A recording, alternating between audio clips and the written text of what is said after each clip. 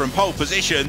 Amir Vaidnathan bobbed down slightly off the line, and it meant that Felipe Drugovich was able to leap into the early advantage of the field, charged toward turn one, with Nikita Troitsky going wheel to wheel with Yanni Ficha for second place. Troitsky turned into second, as behind it all got a little bit messy. By the time it's shaken out, Amir Vaidnathan emerged in third.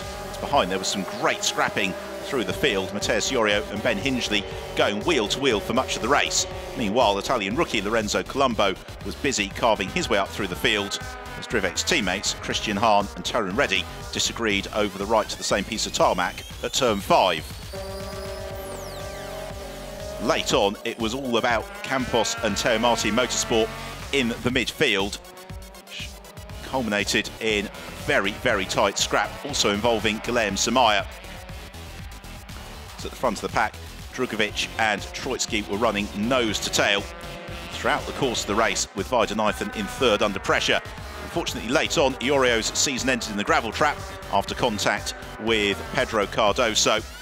Nikita Troitsky tried all he could through the final couple of turns, but it was to no avail, as Felipe Drugovich came through to take a lights to flag victory in just his second race in the Euroformula Open. Troitsky finishing in second position, with Amir Vaidnathan completing the podium. 5th place on the road and 3rd in the points paying places, enough to secure 3rd in the standings for Devlin De Francesco.